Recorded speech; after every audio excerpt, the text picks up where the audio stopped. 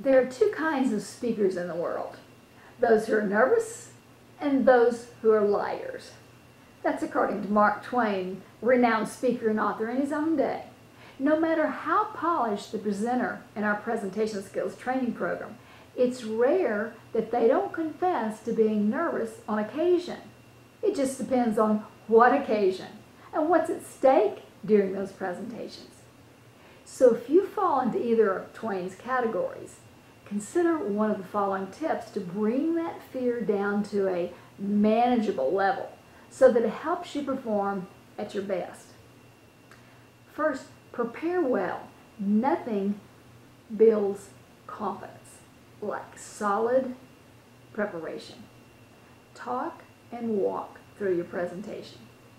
Just running through the content in your head won't do the trick. A real walkthrough lets you know the phrasing works, the transitions exist, and the timing fits. Another way to practice: memorize your opening 2 minutes. Understand that you'll be most nervous at the beginning, so memorize those first few sentences cold. Another guideline: devise keywords as a mnemonic phrase so that you can eliminate the fear of forgetting. For example, your opening might have 3 paragraphs that you memorize as BID, bid. Each letter begins a key word of the opening sentence in that paragraph. Then you might outline your whole entire 5-point talk as share, S-H-A-R-E, with each letter representing a key thought: study, happy, art, research, evaluate. These words will bring an entire chunk of content to your mind. A third way to help you minimize fear: internalize rather than memorize. If you try to memorize your entire presentation and forget, you'll become flustered, and that will only increase your nervousness. Instead, thoroughly understand and know how your content applies to your audience. Then outline your key points to guide you. Another way to help you deal with your nervousness: do isometrics. Tension builds up on restrained muscles, so relax that tension. To do that, do some quick isometrics before you start to present. Lift yourself up off of your chair. Push yourself tightly against the wall. Tense your muscles and then relax them. Tense and then relax. Take a brisk walk down the hallway before you do your presentation.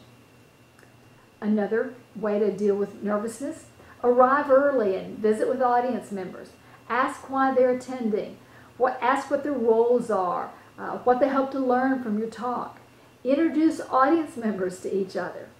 This interaction with audience members tends to relax you. It demonstrates to them that you're approachable. An added benefit is that when you see them later during your presentation, they look like old friends in the audience. Another tip: find your fans. Look around the room as you're speaking and find those friendly faces, the people that you've talked to earlier. Avoid looking at those expressions as though they ate nails for breakfast. Particularly, this is true at the beginning when you're the most nervous. Remember that a frown doesn't necessarily mean disinterest. Some people always wear a frown. They wear it as securely as a hairpiece. And then focus on the value you're delivering. Stop those fearful thoughts. Replace those thoughts with the value you're about to talk about. Remind yourself how pleased people have been in the past, how they've benefited from what you had to say. And then keep a security blanket handy.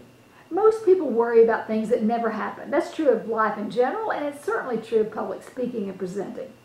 What if I forget this illustration? What if I can't remember the statistics? What if I can't remember the source of that study or that survey? So to calm your nerves, prepare a brief outline of key words and sentences just to jog your memory. Have it somewhere available nearby for quick reference. Just knowing it's there gives you confidence that if you go totally blank, you can refer to it. And then breathe deeply, exhale slowly.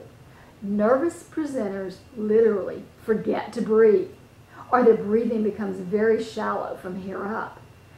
When you hear that squeaky voice, pause, take a deep breath, exhale slowly, and then feel yourself relax. Remember, fear is not your enemy. Fear can push you to peak performance. But rather than let it stall your career, make it work for you. If you have other tips to add, jot those in the comment section below.